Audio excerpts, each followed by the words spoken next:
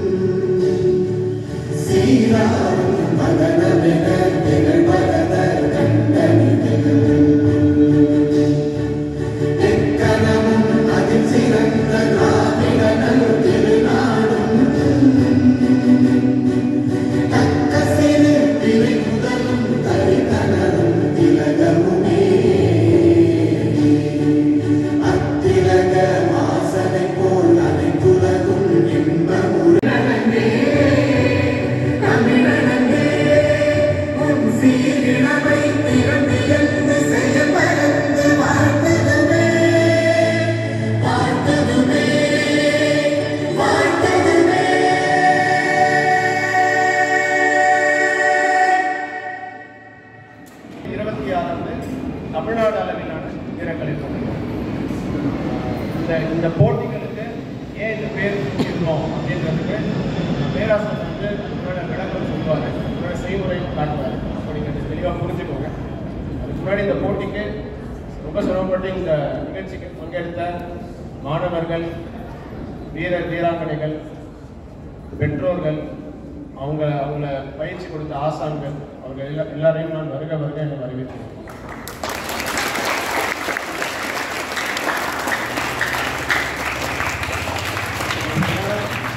கூடி இருக்கணும். அதுக்கு இன்னொரு 2 பேர் மிக முக்கிய காரணம். அவங்க தான் மேடை வந்து அமர்ந்திருக்காங்க.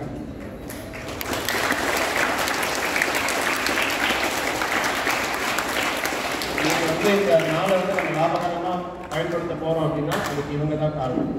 முதலில் நம்ம பேராசன் அவர் கொடுத்த அந்த பயிற்சி, அவர் கொடுத்த அந்த கான்செப்ட் அதெல்லாம் இல்லாமல் இருந்தால் நம்ம நேரத்துக்கு இந்த பயிற்சிக்கு நம்ம போயிருக்க முடியாது.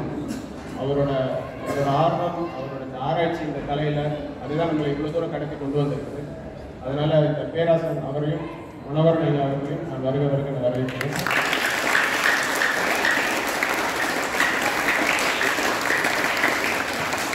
இரண்டாவது மிகப்பெரிய காரணம் நம்ம அருட்தந்தை பவுல்ராஜ் அவர்கள், இந்த பள்ளியினுடைய தாளாளர் மற்றும் இயக்குனர். இந்த இடம் வந்து நம்ம உட்காந்துருக்கோம் அப்படின்னா அது வந்து அவர் சப்போர்ட்னால தான். நம்ம கேட்கும் போது வந்து அவர் என்ன பண்ண போறீங்கன்னு கேட்டார்.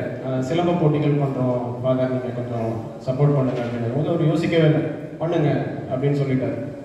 ஸோ இந்த நிகழ்ச்சி நடத்துறதுக்கு நமக்கு இந்த இடம் கொடுத்ததுக்கு ஃபாதருக்கும் நன்றி. முதல்ல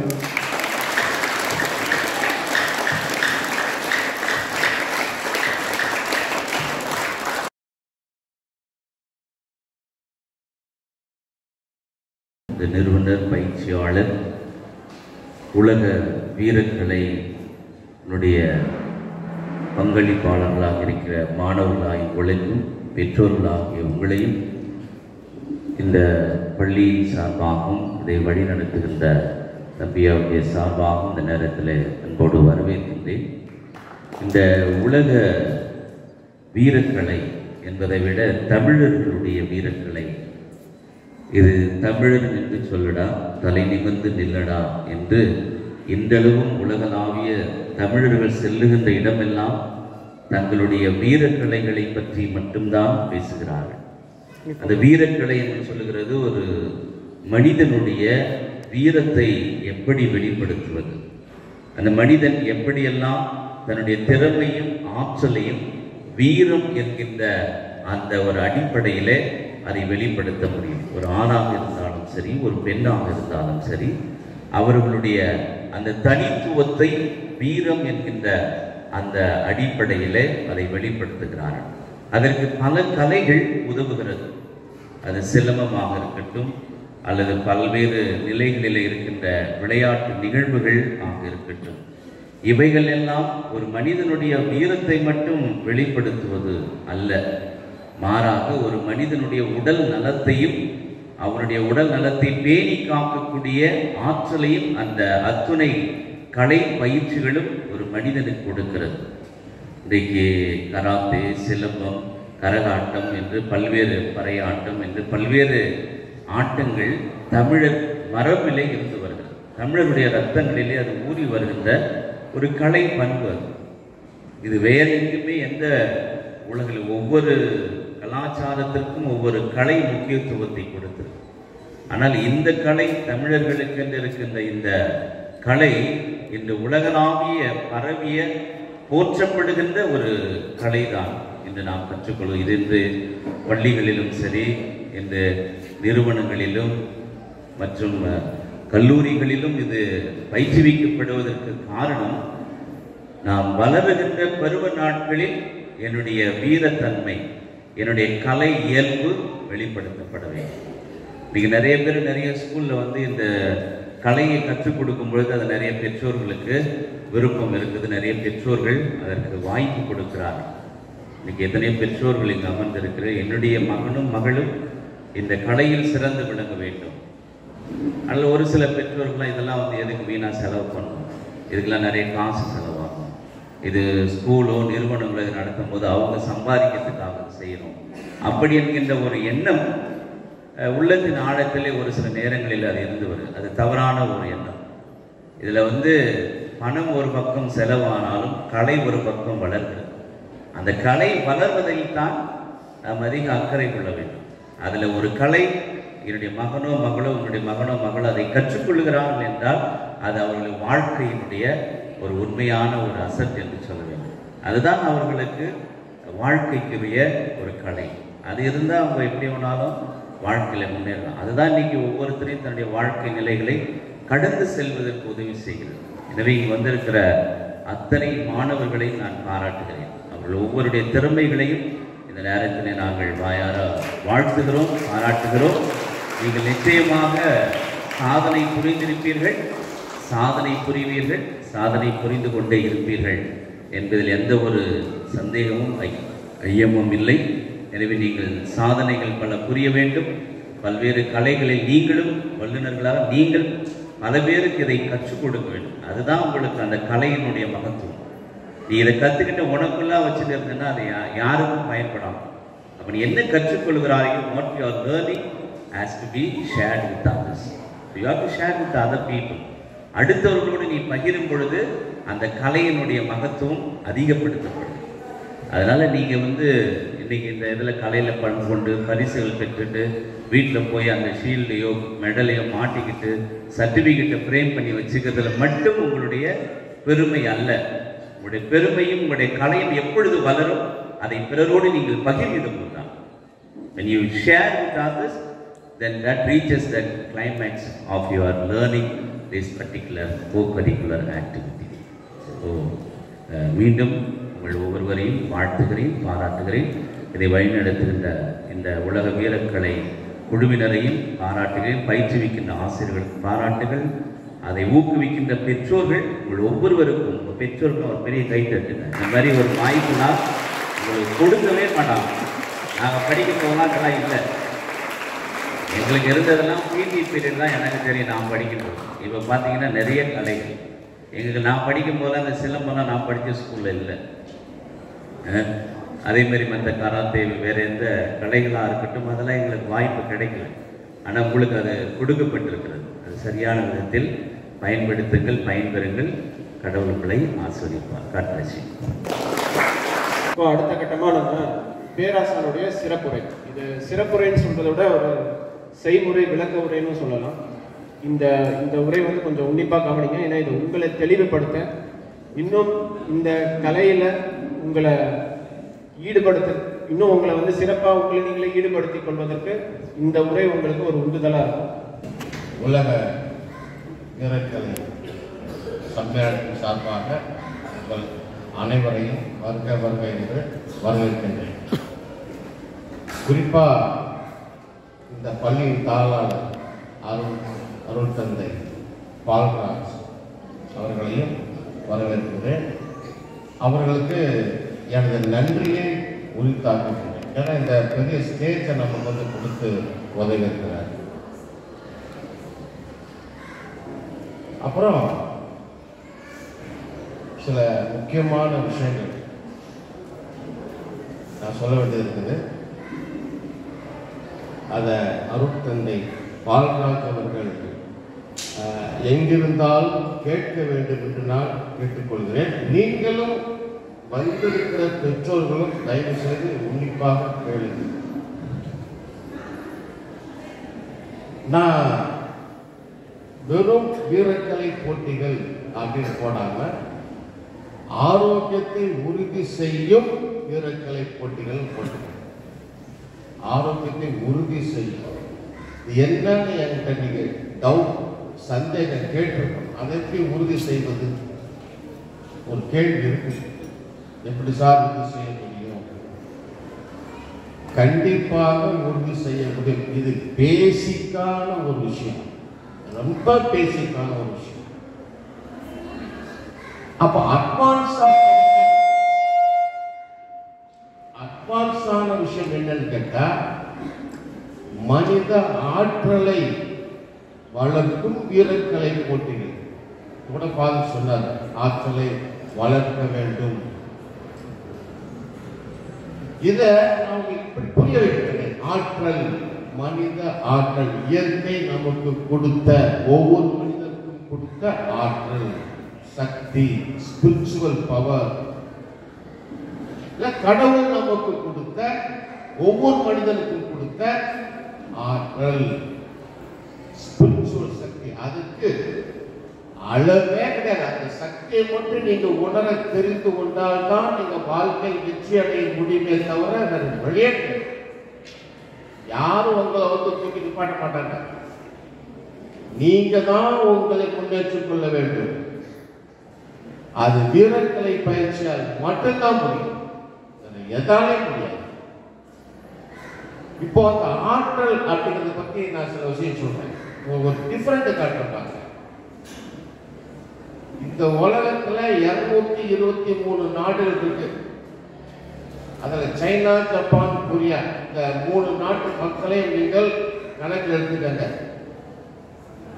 அந்த நாட்டு மக்கள் தான் வீரக்கலை பயிற்சி மூலம் மனித ஆற்றலை வளர்க்க தெரிந்தவர்கள் வளர்த்து வைத்திருக்கிறார்கள். 180% அளவுக்கு மனித ஆற்றலை வளர்த்து வைத்திருக்கிறார்கள் வீரக்கலை பயிற்சி மூலம். ஜப்பான்காரங்க கராத்தே பயிற்சி மூலம், சைனீஸ் குங்ஃபு பயிற்சி மூலம், கொரியன்ஸ் டேக்வாண்டோ பயிற்சி மூலம் வளர்த்து வைத்திருக்கிறார்கள். இதுல நம்ம எங்க இருக்கோம் தெரியுமா? இந்தியன்ஸ். நான் அவங்களுக்கு 180 மார்க் போட்டேன்ல, நம்ம 100க்கு 30 ஒரு மார்க் கூட இல்லை. மனித ஆற்றல்னால என்னன்னு தெரியாம தான் நம்ம இருக்கோம் 140 கோடி மக்கள். நான் சவாலுக்கு சொல்றேன், யாருக்கும் தெரியல. உடற்பயிற்சினால என்னன்னு தெரியல.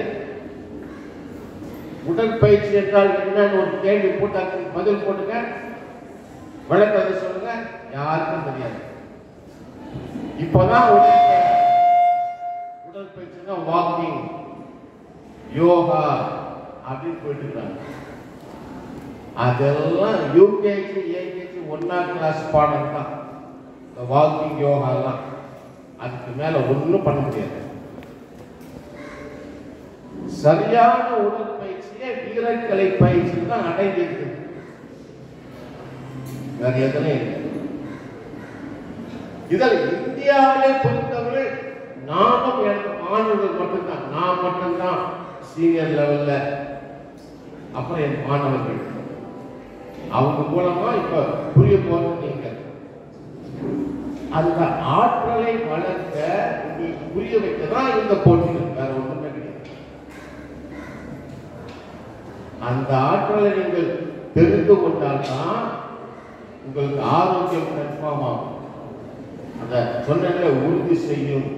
ஹார்ட் அட்டாக் வராம, சக்கரை வியாதி வராம, ஆஸ்துமா வராம, டிபி வராம, மனநோய் வராம, எந்த நோய்கள் வராமல் நீங்கள் உங்களை 60 வயது வரை கண்டிப்பாக உங்கள் ஆரோக்கியத்தை நீங்கள் காப்பாற்ற வேண்டும் என்றால் வீரக்கலை பயிற்சியால் மட்டும்தான் முடிவை தவிர வாக்கிங்காலே, யோகாவாலே, கல்லறியாலே முடியாது.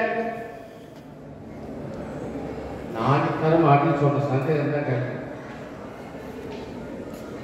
அவ்வளவு பாடமுறைகள், பயிற்சி முறைகள், உங்கள் ஆற்றலை வளர்க்கக்கூடிய பயிற்சி முறைகள் வீரக்கலையில அப்படி சிலபஸ் அழகாக அமைச்சிருந்தாங்க. இது சரியாக செய்பவர்கள் சைனீஸ் ஜாப்பனீஸ் போலீஸ் தான். எந்த நாடும் கிடையாது. நம்ம நாடு சுத்தம் கிடையாது.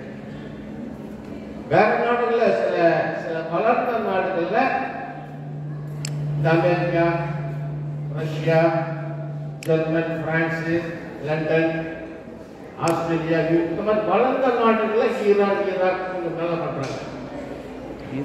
நம்மளோட நல்லா பண்றாங்க. ஆனா சைனீஸ் அண்ட் ஜாப்பனீஸோட கிடையாது. நம்மளோட பெட்டரா பண்றாங்க, பர்ஃபெக்டா பண்றாங்க. ஆனா ஆற்றல் அப்படின்னா அது சைனீஸ் அண்ட் ஜாப்பனீஸ்.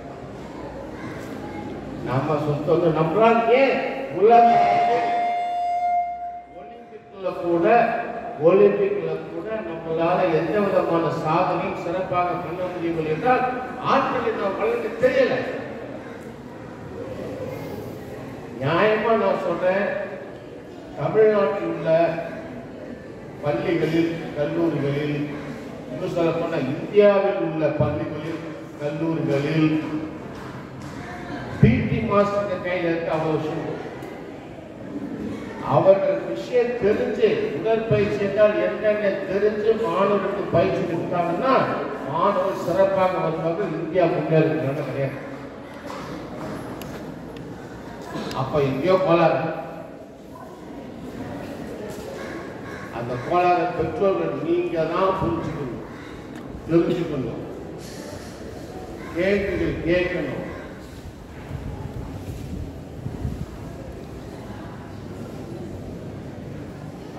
சில விஷயம் சொல்றேன், இது நடக்காம இந்தியா முன்னேறாது. இன்னொரு கூட சொல்றேன், ஆரோக்கியத்தை உறுதி செய்யும் வீரக்கலை போட்டிகள் போட்டல. இன்னொரு ஒரு பேனர் வந்து இந்தியாவே வல்லரசு வீரக்கலை போட்டிகள். இது பெரிய வார்த்தை, நியாயமா? அது எப்படியா நீங்க செஞ்சாப்புல வல்லரசு ஆகுமா? ஆகும். அதோட ஆரம்பம் தான். நானும் என்னோட வயசு காலத்துல ஆயிரக்கணக்கான போட்டிகள் கலந்துருக்கிறேன், பார்த்துருக்கிறேன், எல்லாம் செஞ்சிருக்கிறேன். அதே மாதிரி இந்தியாவில் ஏகப்பட்ட கராத்தே போட்டி, சிலம்ப போட்டி நடந்து கொண்டுதான் இருக்கிறது. ஆனா வீரக்கலை போட்டிகள் ஏன் வைக்கணும், எதுக்கு வைக்கணும், எப்படி வைக்கணும், அதன் மூலமா மாணவர்களுக்கு என்ன பலன் கொடுக்கணும் அப்படின்னு அந்த கான்செப்ட் தெரிஞ்சு யாருமே வைக்கல. நான் சொல்றது தப்புன்னா என்ன வந்து கேட்டு, சொல்றது தப்பு குற்றம் சொல்லு. கான்செப்ட், ஒவ்வொரு ஈவெண்ட் எதற்காக வைக்கணும், ஏன் வைக்கணும், எந்த அறிவுத்திறனை மாணவர்களுக்கு கொடுக்கணும் அப்படின்னு தெரிஞ்சு யாருமே வைக்கல. சும்மா வைக்கிறாங்க, கைப்பாசி காசு ஓய்வு மாதிரி ஏதோ வைக்கிறாங்க. தெரிஞ்சு புரிஞ்சு வைக்கல. காரணம், நம்ம நாட்டில் முறையான பயிற்சிகள் யாருமே பண்றதில்லை. எல்லாம் பேராசை, பதவி, பணம், பேராசை. அந்த பேராசையில கவனம் இருப்பதனால் கலையோட நுணுக்கம், கலையோட அருள் அவங்களுக்கு இல்லை. நான் சொல்றது இந்தியாவில் மட்டும்தான் சொல்றேன். டோட்டல் இந்தியா 28 மாநிலம் இருக்கு, எல்லாத்தையும் சேர்த்து நான் 28 மாநிலத்திலையும் தமிழர்கள் நாம தான் கொஞ்சம் செய்வோம். அது நாங்க தான் செய்யலாம் கரெக்டா. வேற எந்த ஸ்டேட்லையும் செய்யல. செஞ்சுதான் நாடு முன்னேறி இருக்கு. இன்னைக்கு உலக அளவிலேயே இந்தியாவில் தான் நோயாளிகள் அதிகம், தற்கொலைகள் அதிகம், விபத்துகள் அதிகம், ஜாதி மத சண்டைகள் அதிகம், வேற்றுமைகள் அதிகம் அப்படின்னு நான் சொல்றேன். இதை மறுக்க முடியுமா யாராவது? ஏன் அப்படின்னா மக்களை முறையான பயிற்சி மூலம் தயார்படுத்தவில்லை. சட்டம் போன்ற உடற்பயிற்சி கம்பல்சரி எல்லா பள்ளிகளிலும் கட்டாயமாக்கப்படும். கட்டாயமாக்க உடற்பயிற்சி தான் முதல்ல. இப்போ நீங்கள் சைனா ஜப்பான் எடுத்துட்டீங்கன்னா ஜப்பானில் கராத்தே தான் ஃபஸ்ட்டு, சைனாவில் குங்ஃபு தான் ஃபஸ்ட்டு. ஸ்கூலில் வந்தோம் எல்லாம் குங்ஃபு பயிற்சி பண்ணிட்டு தான் எல்லாம் உள்ளே போகணும். கை கால் ஆட்டணும், முறையாக கை கால்களை அசைத்தால் நோய்கள் வராதுங்க. ஆட்டுறது நான் சொன்னேனே, ஆரோக்கியத்தை உறுதி செய்யும் வீரக்கலை போட்டிகள் சொன்னேன்ல, எல்லாம் உங்கள் கை காலில் தான்.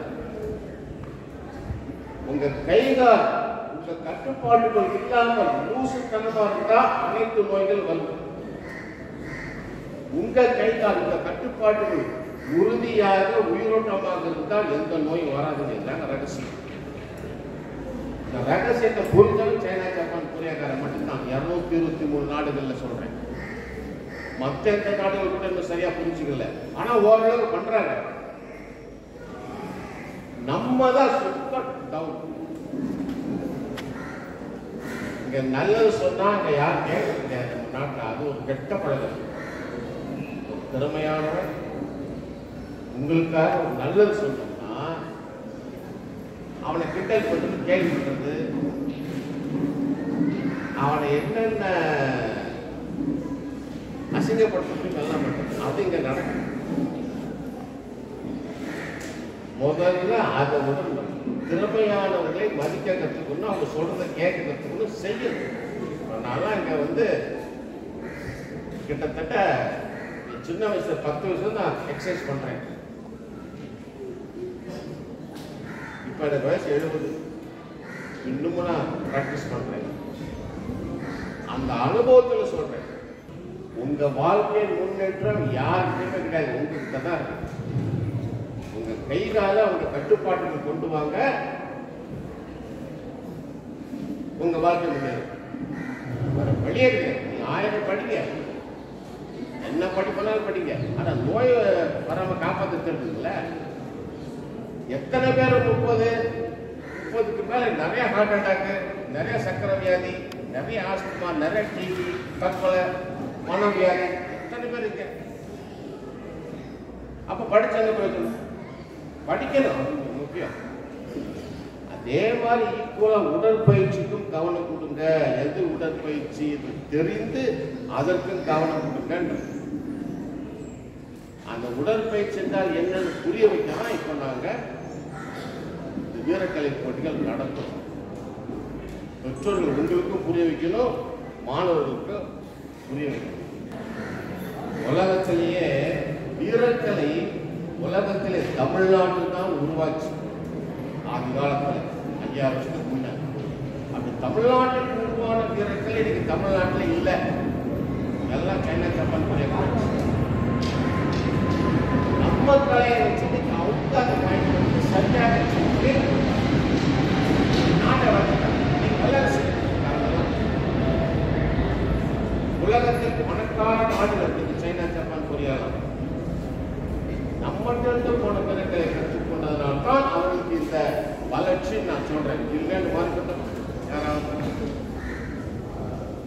சைனாவில் 150 கோடி மக்கள், 100 கோடி மக்களாவது பயிற்சி பண்றாங்க. இல்லைன்னு மறுக்க முடியுமா? ஆணு பெண்ணு 1 வயசு குழந்தை கூட செய்யறாங்க. 1 வயசு குழந்தை.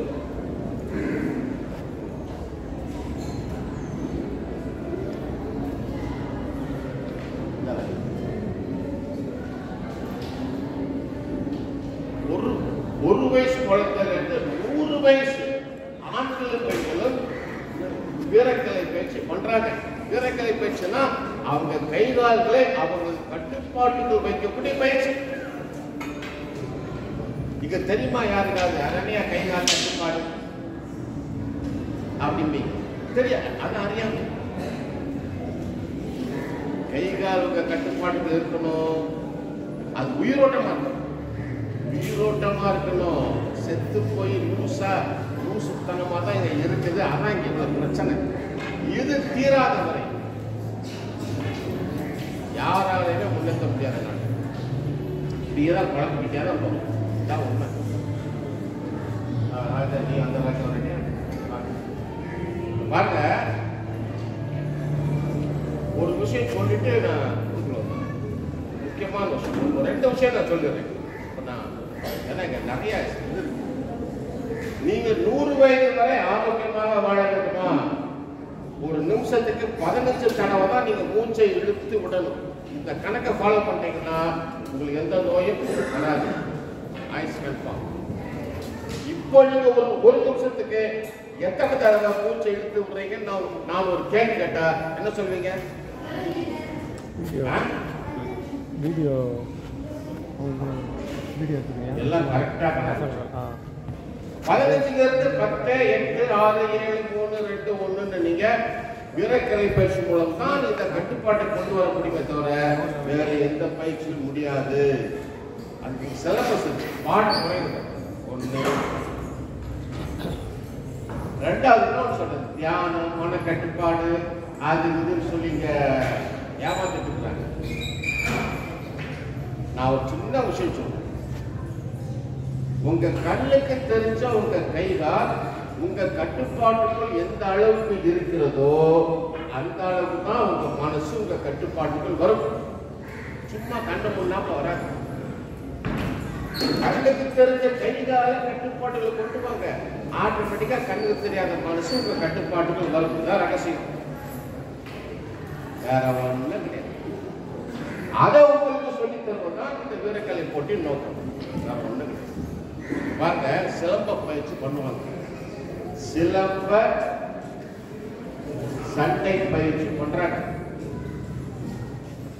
நான் சொல்றேன், உலகத்திலேயே நம்ம சிலம்பம் மாதிரி ஒரு மனிதர்களுக்கு தேவையான ஒரு பயிற்சி முறை உலகத்திலே கிடையாது.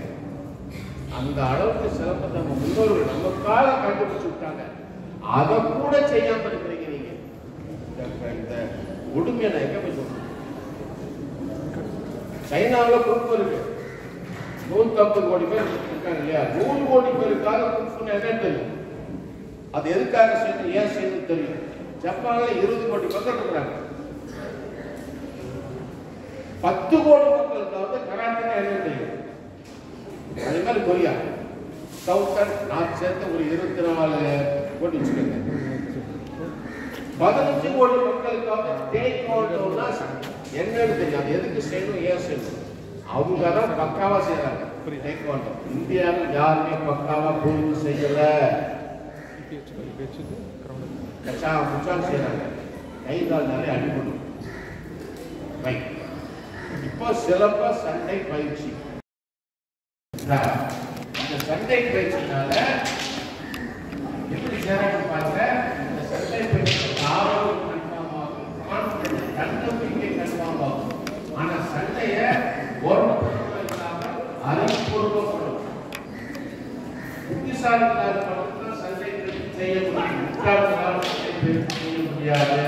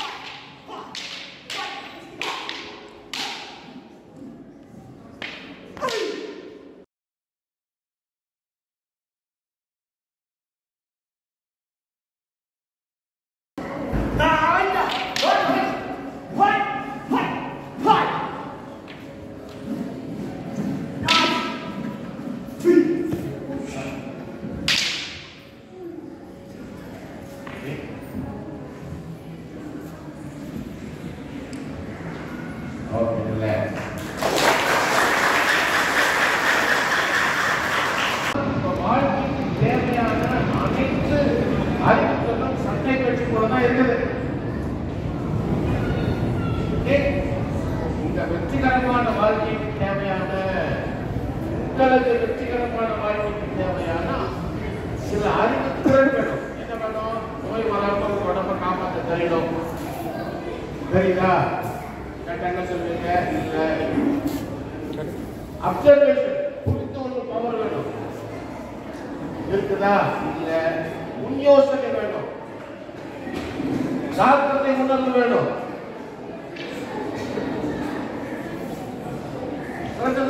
வேணும். சமயோக புத்தி வேணும், ரிதம் நாலேஜ் வேணும், இன்னர் டெவலப்மெண்ட் வேணும், கிரியேஷன் மைண்ட் வேணும். இவ்வளவு இருக்குதான் நான் கேட்டா என்ன சொல்றேன், இதெல்லாம் இல்லாம நீங்க வாழ்க்கையில முன்னேற முடியாது. என்ன படிச்சுக்காலும் சொல்றேன், ஆரோக்கியத்தை காப்பாற்ற தெரியணும். 5 அறிவு 4 அறிவு 3 அறிவு கொண்ட உயிரினங்களுக்கு நான் சொன்ன இவ்வளவு நாலேஜ் இருக்கு, இவ்வளவு அறிவுத்திறன் இருக்கு. 5 அறிவு 4 அறிவு 3 அறிவு கொண்ட உயிரினங்களுக்கு அப்சர்வேஷன் பவர் எக்கச்சக்கமா இருக்கு. புரிந்து கொள்ளும் திறன் உங்களுக்கு இருக்கா? அவங்க 6 அறிவு இருக்கா? இல்ல. அதெல்லாம் சட்டை பயிற்சி மூலம் தான் நீங்க எடுக்க முடியும், வேற வழியே கிடையாது. இதுல இன்னொரு சட்டை பயிற்சி நான் காட்டப்பட்டேன்.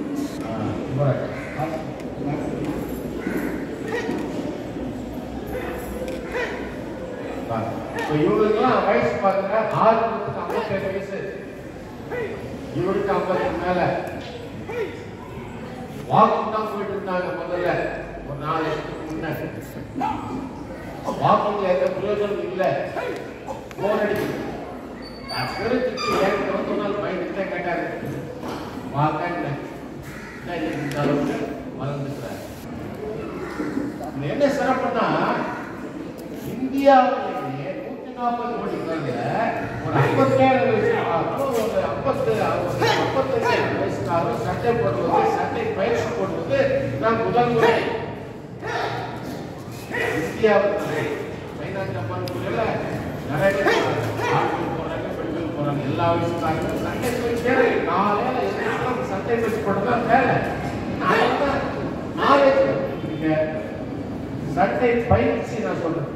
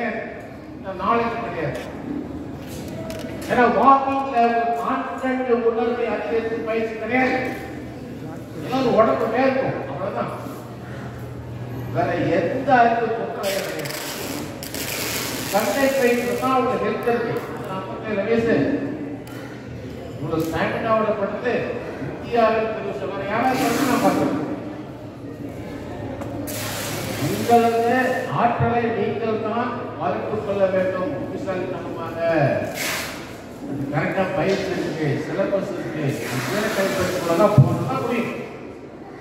வேற ஏதாவது வெவ்வேறு செய்யப்பட்ட கற்பனை சண்டை நோக்கி 27வது கற்பனை சண்டை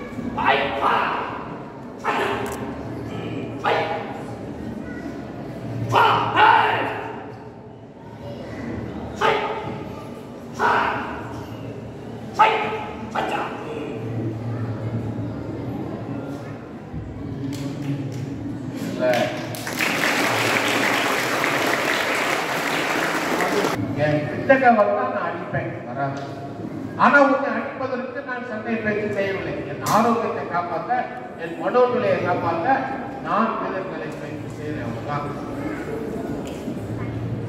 ஆனா என்ன கொல்ல பண்ண வந்தாங்க, அந்த பயம் இருந்தால்தான் உனக்குள்ள கொலை பண்ண மாட்டாங்க. நீங்க இப்படி நன்றாக இருக்கீங்கன்னா கொலை பண்ண செய்யணும். அதை முதல்ல தெரிஞ்சு அந்த பொண்ணை வந்து 3 மாசம் தான் ஆகுது. என்ன பயிற்சி எடுத்து பாருங்க. அந்த பொண்ணுகிட்ட ஒரு 10 பேர் கொல்ல பண்ண வந்தாங்கன்னா அந்த பொண்ணு என்ன பண்ணுறது பாருங்க. அடிக்க கேமரா விலைக்கு போயிட்டோம். ஒரு 10 பேர் பொண்ணு அடிக்க முடியுதான் என்ன பண்ணுறது பாருங்க. பவானி அடி 10 பேர் அடி.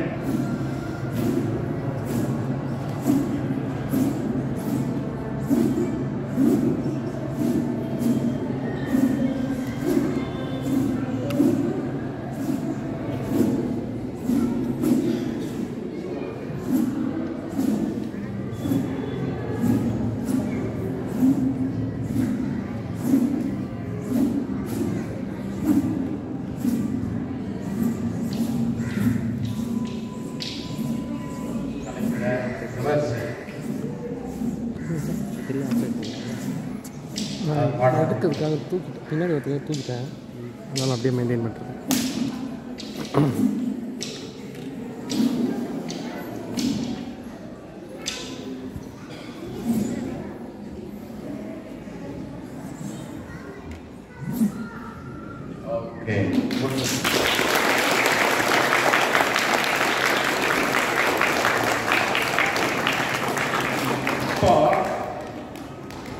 சைனாவில் 150 கோடி பேர் பெண்களே ஒரு குறைஞ்சபட்சம் ஒரு 50 கோடி கொடுத்துருக்கேன். அத்தனை பெண்களுக்கு சண்டை தெரியும். அவங்க போய் நீங்கள் வந்து ஒப்பளிக்க கூடாது. ஒன்றே காரணம், சைனாவில் ஜப்பானில் ஒரு பொண்ணு இந்தியாவுக்குள்ள வந்தால் 100 வருஷம் அடிச்சு போயிடும். அந்த அளவுக்கு திறமையாக அந்த நாட்டு அந்த பெண்களை வளர்த்து வைத்திருக்கிறார்கள். நம்ம நாட்டு ஆம்பளைக்கு சண்டை என்னன்னு தெரியாது, பெண்களுக்கு சண்டை என்னன்னு தெரியாது. தெரிந்து கொள்ளுங்கள், சண்டை என்பது ஆன்மீகம், முரட்டுத்தனம் அல்ல, அறிவுபூர்வமான சண்டை பயிற்சி. அறிவாளிகளால் தான் சண்டை பயிற்சி செய்யக்கூடிய முட்டாள்களால் செய்ய முடியாது. நான் உண்மை சொல்றேன், சண்டை தெரிஞ்சவன் தான் நல்லவன். அவன் தான் நீங்க நம்பலாம். உண்மையானவன், உறுதியானவன், நியாயமானவன், எவனை ஏமாற்ற மாட்டான். அவருக்கு தான் சண்டை வரும். நல்லவர்களுக்கு தான் சண்டை அறிவுறுத்தல் கடவுள் கொடுப்பார். கெட்ட பசங்களுக்கு கொடுக்க மாட்டார். சைனாவில் 150 கோடி பேர் 100 கோடி மக்களுக்காக சண்டை என்னன்னு தெரியும். நல்லவர்கள், அதாவது நாடு அவங்க வளர்த்து போயிருக்காங்க. யாருக்கு சண்டையா போட்டு இருக்காங்க, நாட்டை வளர்த்துட்டு போறாங்க. உலகத்திலே பணக்கார நாடு இன்னைக்கு சைனா தான். மறுக்க முடியுமா? இத்தனைக்கு நமக்கு பின்னாடி சுதந்திரம் வாங்குவாங்க. இந்தியாவுக்கு பிறகு சுதந்திரம் வாங்குவாங்க. ஆனா மக்களோட ஆற்றலை எப்படி வளர்க்கணுமோ அதன் மூலமா வளர்த்து, சட்டம் போட்டு வளர்த்து, மக்கள் ஆற்றலை வளர்த்து, கிரியேஷன் நாலேஜை வளர்த்து, இன்னைக்கு உலகம் பூரா அவங்களோட பொருள் தான். பணம் கொட்டுதாங்க, உடல் கொடுத்தாங்க. அதை வச்சு எந்த ரொம்ப போறாங்க, கையில் கவலை போறாங்க. அதே மாதிரி ஜப்பான், அதே மாதிரி கொரியா. நாம சண்டை அவங்க கத்து கொடுத்துட்டு நாம தேவையா? உலகத்திலே சிலம்ப பயிற்சி மாதிரி ஒரு அற்புதமான பயிற்சி உலகத்திலே. கத்தியை தீட்டாலே புத்தியை தீட்டுன்னு சொன்னாங்கல்ல நமது முன்னோர்கள். புத்தியை எப்படி தீட்டுவது? யாராவது சொல்லட்டும். புத்தியை தீட்ட தெரியவில்லை, யாருக்குமே தெரியல. வீரக்கலை பயிற்சி, சிலம்ப பயிற்சி, இந்த கற்பனை சண்டை பயிற்சி மூலம் தான் உங்கள் புத்தியை தீட்ட முடியுமே தவிர வேறு வழியே கிடையாது. வேறு எந்த கலைகளாலும் உங்களுக்கு அறிவுத்தன்மை மூளையை தீட்ட முடியாது, புத்தியை தீட்ட முடியாது. வீரக்கலையால் மட்டும்தான் புத்தியை தீட்ட முடியும், மனோநிலையை உறுதி செய்ய முடியும். இந்த புத்தகம் சேர்ந்த தப்பல் புரியாங்க.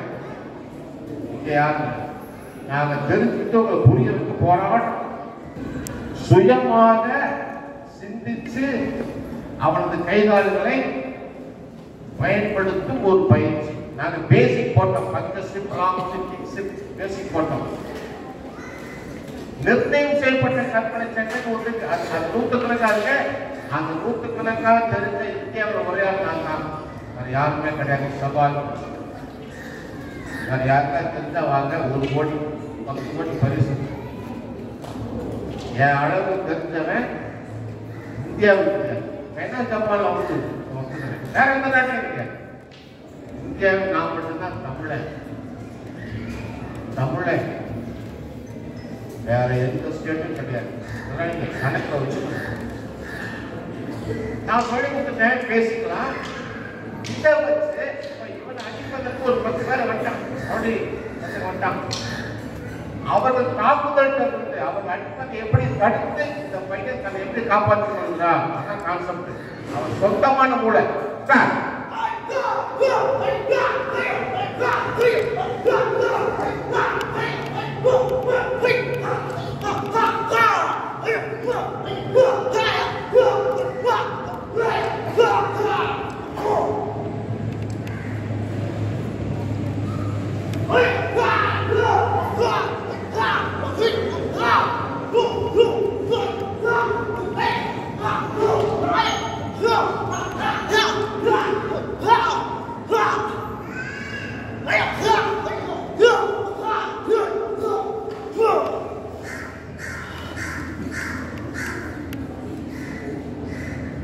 Okay, relax.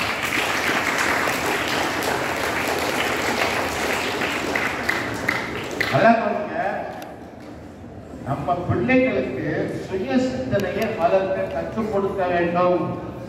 இந்தியாவில் சுத்தமா கிடையாது, யாருக்குமே சுய சிந்தனை கிடையாது. ஆனா நம்ம ஏமாறணும், எத்தனை முறை ஏமாந்தாலும் திருப்பி திருப்பி ஏமாறணும். ஏமாறாமல் இருக்க வேண்டும் என்றால் உங்கள் சுய சிந்தனையை வளர்த்துக் கொள்ள வேண்டும். அதற்கு நாங்கள் பயிற்சி கொடுக்கிறோம். இது வீரக்கலையில் தான் உண்டு, வேற எதுலையும் கிடையாது. அது எங்ககிட்ட மட்டும்தான் உண்டு, இந்தியாவிலே சொல்றேன், வேற எங்கேயுமே கிடையாது. குறிச்சு வச்சுக்கோங்க, செக் பண்ணுங்க. நான் சொல்வதில் எந்த அளவுக்கு உண்மை இருக்கு செக் பண்ணுங்க. நான் உங்க நன்மைக்கு தான் சொல்றேன், நீங்க ஏமாத்தக்கூடாதுன்ற நன்மைக்கு தான் நான் சொல்றேன். நல்லா கவனிங்க. உங்களை வளர்க்கக்கூடிய, உங்களை வாழ்க்கைக்கு சிறப்பாக தயாரிக்கக்கூடிய பாடங்கள் எங்ககிட்ட மட்டும்தான் இருக்கு. சிலம்பத்துல தமிழ்நாட்டில் யாருமே கிடையாது. சிலம்பத்தை புரிந்து செய்ய வேண்டும் என்றால் எங்கிட்ட தான் நீங்க வரணும், வேற வழியே கிடையாது. நான் சொல்றத கற்று கேட்டு பண்றவங்களுக்கு லாபம் இல்லை, போங்க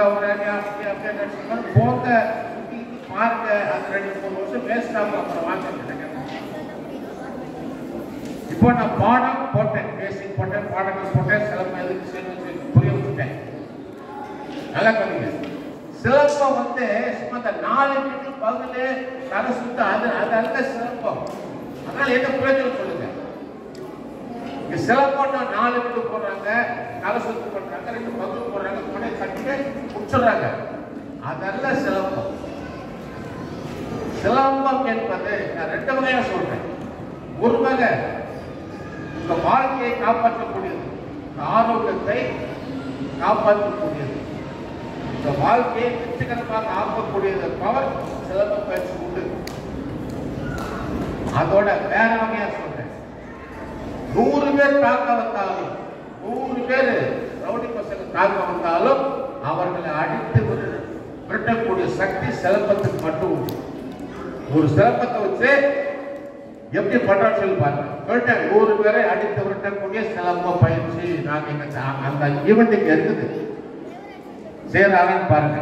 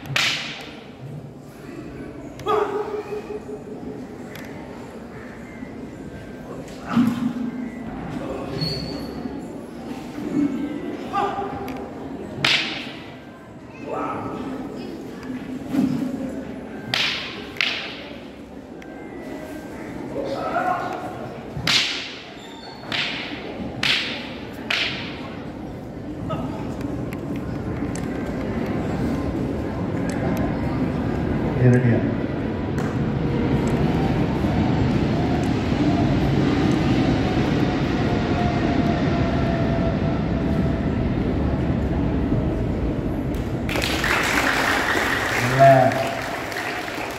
அதாவது ஈஸி பழக்கும் போது உடம்புல எனர்ஜி டெவலப் ஆகுது. உங்க உடம்புல எந்த அளவுக்கு நீங்க உங்க சக்தியை காப்பாற்ற தெரிந்து வைத்திருக்கிறீர்களோ அந்த அளவுக்கு தான் உங்க ஆரோக்கியம் கிடைக்கும். உங்க வாழ்க்கையும் நல்லபடியா போகும். உடம்புல சக்தி இல்லைன்னு வச்சுங்களேன், நோய் எல்லா நோயும் வந்து எப்போ வேணாலும் வந்துடும்.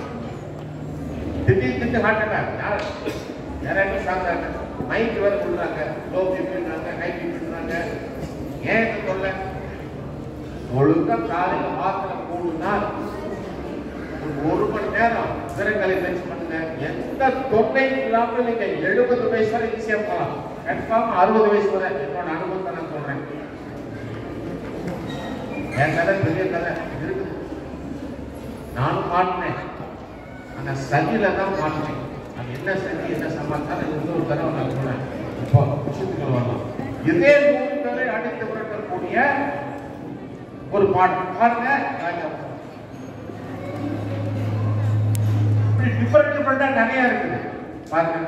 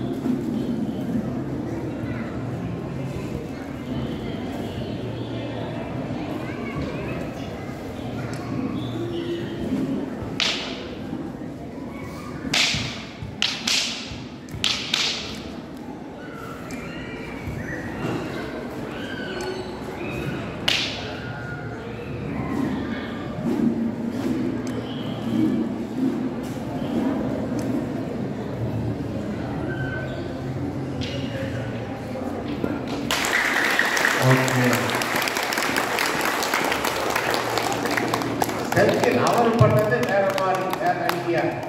ராஜா பண்ணது வேற மாதிரி, வேற ஐடியா. இப்படி வித்தியாசமாக வளர்த்து கொள்ள வேண்டும். சிலம்பத்தை ஒரே மாதிரி சேர்த்தாங்க. 4 கீழே ரைட் பவுல் லெப்ட் பவுல் இதற்குள்ளே அடக்கக்கூடாது. அப்படி அடைக்கடினா நீங்க சிலம்பம் சின்னதாகி போச்சு. சிலம்பம் என்பது உலகத்திலேயே அறிவுபூர்வமான அழகான ஒரு கலை. தமிழர்களுக்காகவே உருவாக்குகிற அற்புதமான கலை. அதை போட்டு கத்துக்காம இருக்கையில எப்படி நீங்க முன்னேற முடியும் சொல்லுங்க. இன்னொன்று சொல்றேன், நம்ம படிக்கணும். இந்தியாவில் 28 மாநிலம். தமிழ்நாட்டில் வீரர்களை வளர்த்து தமிழர்களை நீங்கள் முன்னேறினா தான் இந்தியா முன்னேறது. இந்த வார்த்தையை நோட் பண்ணி நடக்க நீங்க ஏன்னா 28 ஸ்டேட்ல உங்க பிளட்ல தான் வீரர்களை உணர்வு இருக்குது. மற்ற ஸ்டேட்ல கிடையாது. நம்ம தான் சொல்லிக் கொடுக்கணும். இது வரைக்குமே நம்ம தான் சொல்லிக் கொடுத்தோம். நாங்க தான் சொல்லி கொடுத்து அங்க பாடம் ஓடுது இந்தியா போனா. நம்மளை மீறி யாருக்கும் செய்ய முடியாது. ஆனா தமிழர்கள் கற்றுக்கொள்ள வேண்டும். எல்லாருமே கற்றுக்கொள்ள. 8 கோடி மக்கள் இருக்கிறோம்னா 8 கோடி மக்களும் வீரக்கலையை கற்றுக்கொள்ள வேண்டும். சிலம்பம் அந்த கைகால் கட்டுப்பாடு பயிற்சி செஞ்சாதான் தமிழ்நாடு முன்னேறும். தமிழ்நாடு முன்னேறினா ஆந்திரா, கேரளா, கர்நாடகா, பாண்டிச்சேரி முன்னேறி அப்படியே ஒரிசா, அசாம், குஜராத், மகாராஷ்டிரா போகும். வளர்ச்சி இல்லைன்னா இல்லவே இல்லை. அறிவை தெளிவாக போறாங்க. அவங்க கான்சென்ட்ரேட் ஹெல்த் வேணும். அதை டெவலப் பண்ண சட்டை பேசி போறாங்க.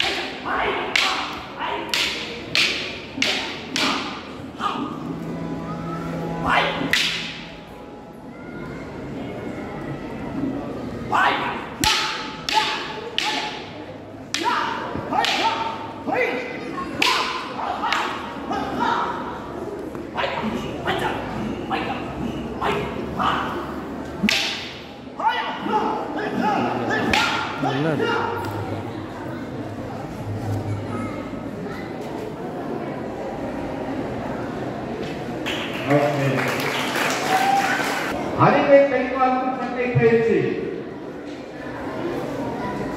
அறிவை தெளிவாக்கும் சண்டை பயிற்சி எப்படி போறாங்க பாருங்க. நீங்களும் போட்டோம். அறிவை தெளிவாக்கும் சண்டை பயிற்சி. அறிவை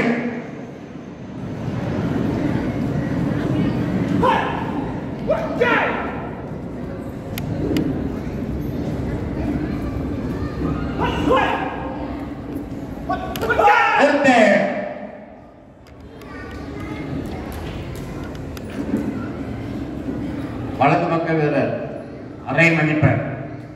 அருமை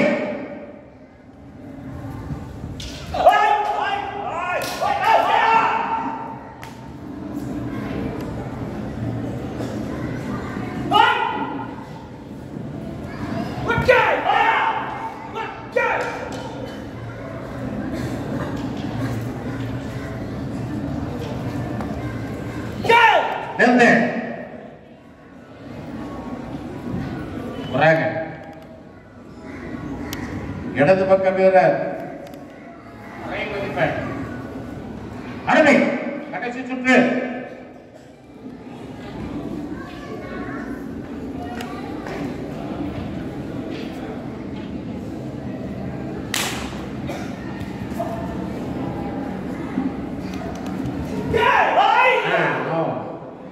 மதிப்பெண் இல்லை. யாருக்கு யாருக்கு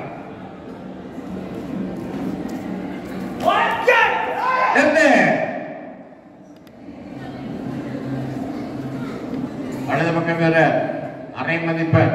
வெற்றி. வணங்க போலாம். இது மாதிரி அடிப்படாமல் அடித்துக் கொள்ளாமல் சண்டை பயிற்சி செய்தீங்கன்னா நாங்க விட்டுட்டே இருப்போம். பண்ணுங்க பாடு. 1.5 நிமிஷம் 2 நிமிஷம் கிடையாது. ஆனா நீங்க முரட்டுத்தனமா பண்ணீங்க, குட்டாத்தனமா பண்ணீங்கன்னா டக்கு நிப்பாட்டி கட் பண்ணி விட்டுருவோம். ஸோ உங்ககிட்ட தான் இந்த விஷயம். நீங்க அறிவுபூர்வமா பண்ணா விட்டுருவோம். நல்லா பண்ணுங்கன்னு. குட்டாத்தனமா பண்ணா முடிச்சிருவோம். ஸோ உங்ககிட்ட இருக்கு. நல்லா பண்ணுங்க. இப்போ டோர்னமெண்ட் வந்து ஆரம்பிக்க போறோம். சிறப்பா பண்ணுங்க. தோத்தீங்கன்னா அதை பற்றி கவலையப்படாத. இப்படி பார்த்தாலும் உங்களுக்கு நாலேஜ் கிடைக்கும். இப்பவுமே கிடைச்சிருக்கும். இனியும் கிடைக்கும். நிறைய கிடைக்கும். பயிற்சி மட்டும் ரெகுலரா போங்க. பயிற்சியை கட் பண்ணாதீங்க. எந்த சூழ்நிலையிலும் வாக்கில் போனா பயிற்சி மிக அவசியம். பயிற்சி பண்ணுங்க. நல்லா முன்னேறுங்க. வணக்கம்.